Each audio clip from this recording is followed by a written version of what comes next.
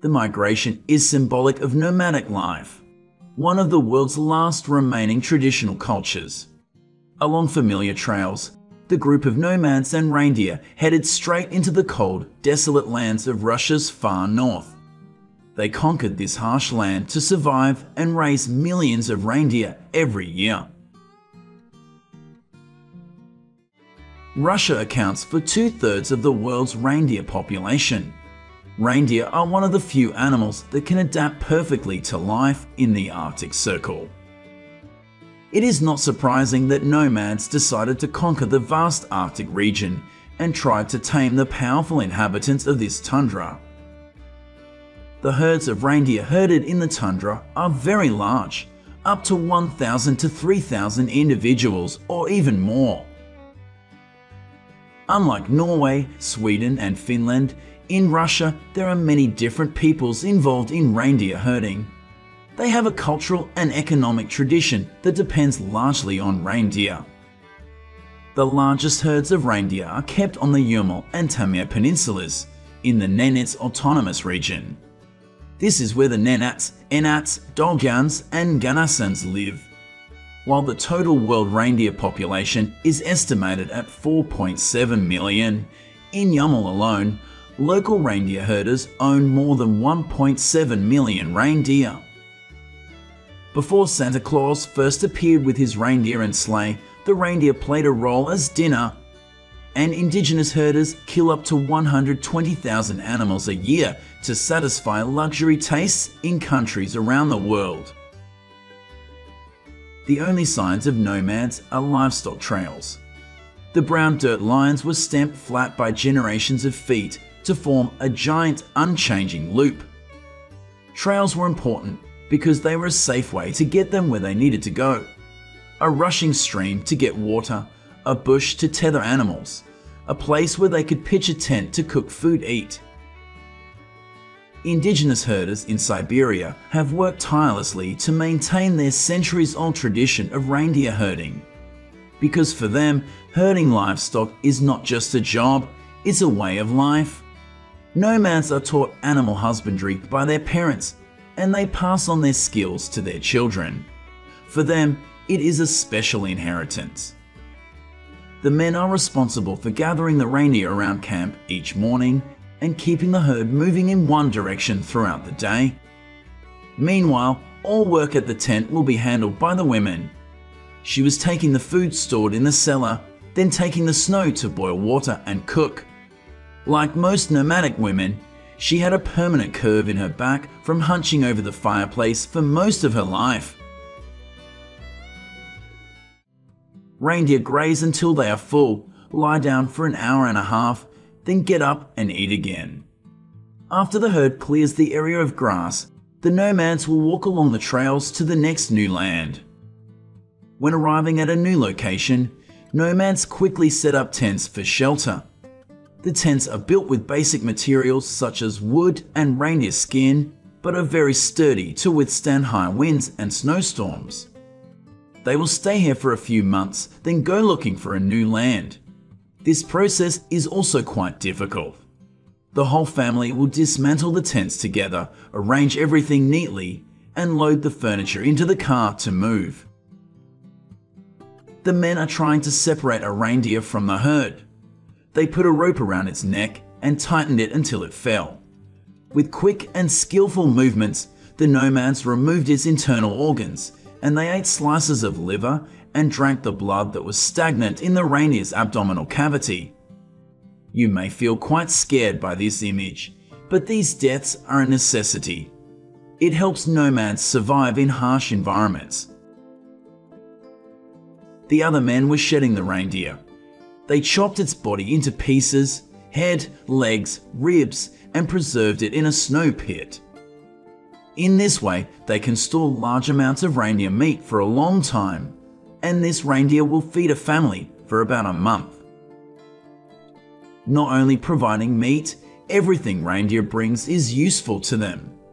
As for the reindeer fur, after it softens, they can use it to line the bottom of carts, cover tents, or make clothes and shoes. The dried tendons become suture threads. the horns have become a cure for all diseases, and reindeer sleds have become an indispensable means of transportation throughout the Arctic. Kiryak is one of the most experienced reindeer herders on the Kamchatka Peninsula, a region in the Russian Far East famous for its wild natural beauty.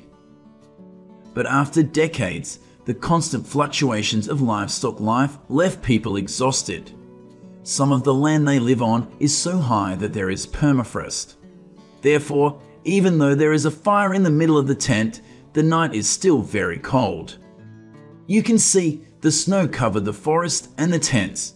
To make it easier to move in and out of the tent, every morning, nomads will find a way to remove the layer of snow on the tent surface like this. Besides, to save money, during the day, some nomads do not heat their tents. Only when night falls do they use the wood-burning stove to cook their only hot meal of the day and warm the air inside. Wood needed for heating was often carried along for much of the journey, as forests along the way became scarce. However, for the nomadic Nenets, summer is the worst season. In the humid environment, even though smoke curled from the top of the barn and a fire warmed the inside, the nomads were still attacked by mosquitoes. They can survive winters of -40 degrees, but cannot endure summer epidemics. Basically, summer activities are similar to winter activities. They still maintain slaughtering and sowing to ensure a living. However, the summer fields are full of dirt and mosquitoes, so every time they collect water, they need to filter it thoroughly before using it. So nomads would spend their summers migrating to the far north. When winter came, they drifted south, setting up tents on thick layers of snow. The nomadic culture of the Nenets is a unique combination of modernity and tradition. Nenets ride snowmobiles, start generators, talk on cell phones, and meet people on the internet. The annual reindeer migration sees thousands of reindeer and Nenets travel up to 1200 km along the Yamal Peninsula to the Kara Sea in Siberia.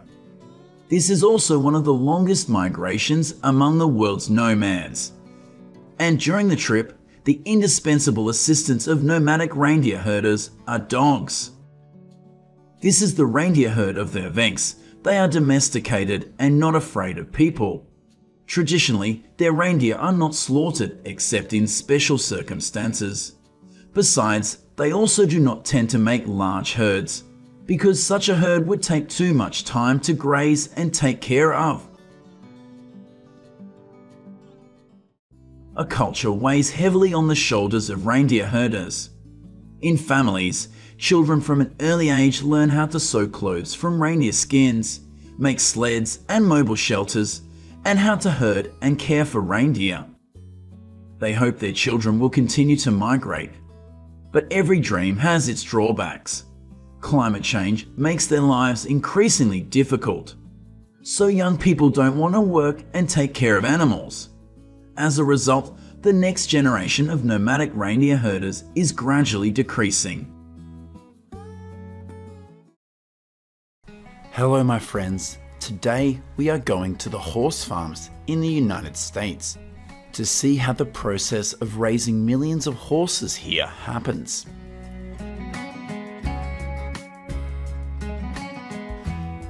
The first horses are said to have appeared in America in around 1493, and they were brought there by Christopher Columbus from Spain. Until the 1920s, horse numbers in the United States have considered to have peaked at about 25.3 million.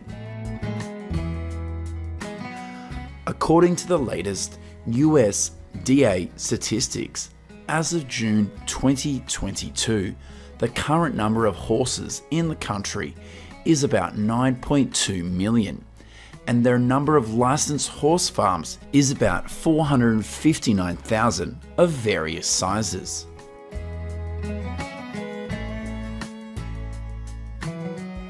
In addition to the millions of horses managed by ranchers, in the United States, there are about 87,000 wild horses living in the wild, and they are concentrated mainly in states like Nevada, Arizona, California, and Colorado.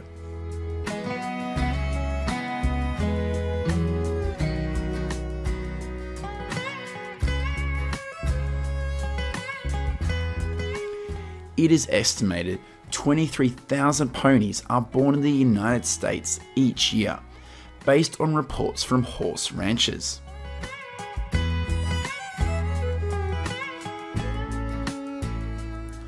On average, each newborn foal weighs about 110 pounds, and they can stand up almost immediately after birth.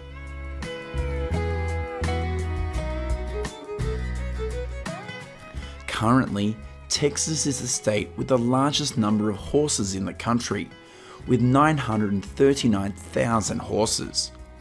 The next place on the list is California with 650,000, followed by Florida with 505,000.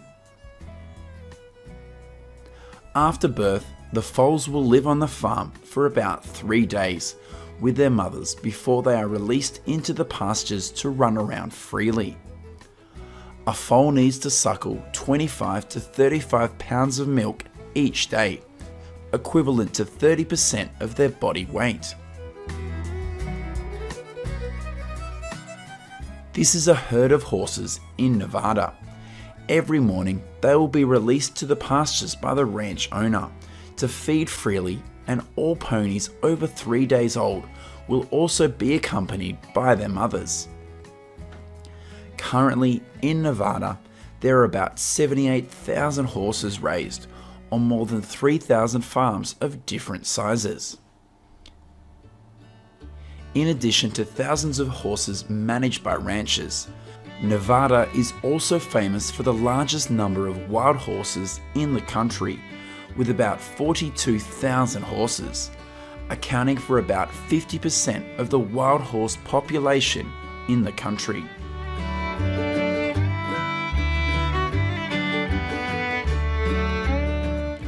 This is a wild mare from Nevada. Look how she protects her young. A mare will not let any mature horses near her foal for the first 2 days. For the safety of the foal, the mare will attack anyone who poses a danger to the foal, even if those are healthy stallions. In the wild, there have been many cases of ponies being trampled to death by another herd of horses when its mother is not healthy enough to protect it.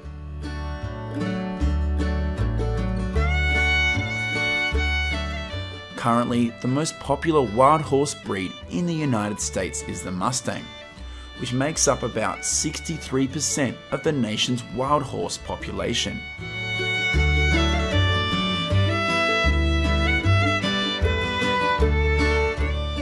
This is a horse ranch in Denton County, Texas. In the late afternoon, cowboys will herd horses into a fenced area to rest and avoid the attack of some predators at night. Currently, Denton County is also the largest concentration of horses in Texas, with 372 farms and more than 300,000 horses. Currently, most horse breeds raised in the United States weigh about 800 pounds for females and 1,100 pounds for males. The breeding season for horses usually runs from February to the end of May, and this happens with both wild horses and farm-raised herds. During the breeding season, the stallions in the herd will fight each other very fiercely for the right to mate with the mares. With their kicks, strong stallions can seriously injure an opponent. Even the losing stallions may have to leave the herd and join another.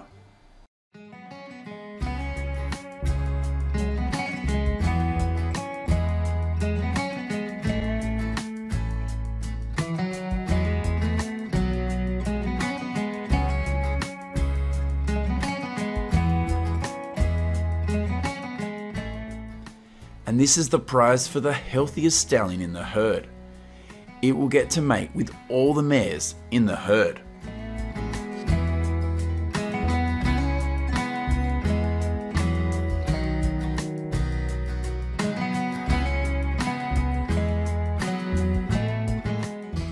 In the wild, wild horses usually live in herds of 5 to 19 individuals, and the number of stallions in the herd is usually 1 to 4.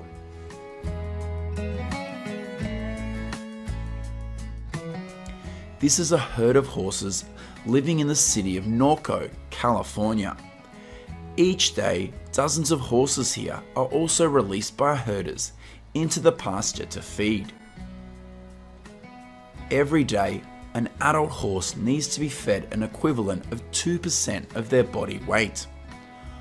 Of that, 90% of the feed the horse uses is grass, and the rest is a mixture of corn and soybeans that is fed when they return to the farm.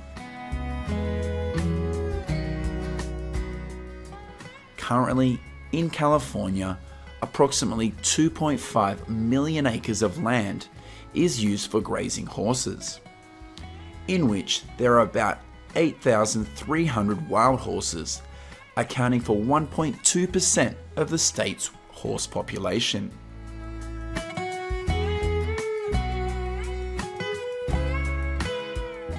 Each day, these horses will move to the area of rivers and small lakes to drink water twice, in the late morning and late afternoon. On average, a mature horse will drink about 7 to 10 gallons of water per day.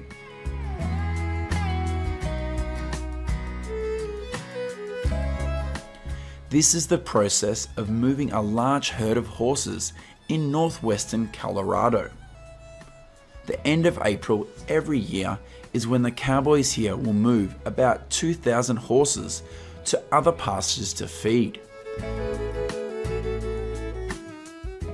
Currently, in Colorado, there are about 256,000 horses, and the number of wild horses in this state is about 1,850.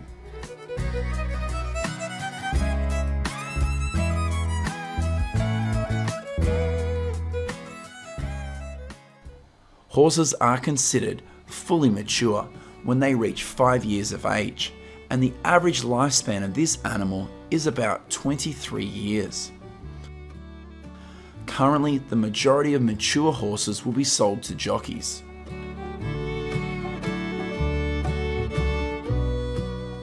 In addition, they will also be trained by cowboys to follow herds of cattle.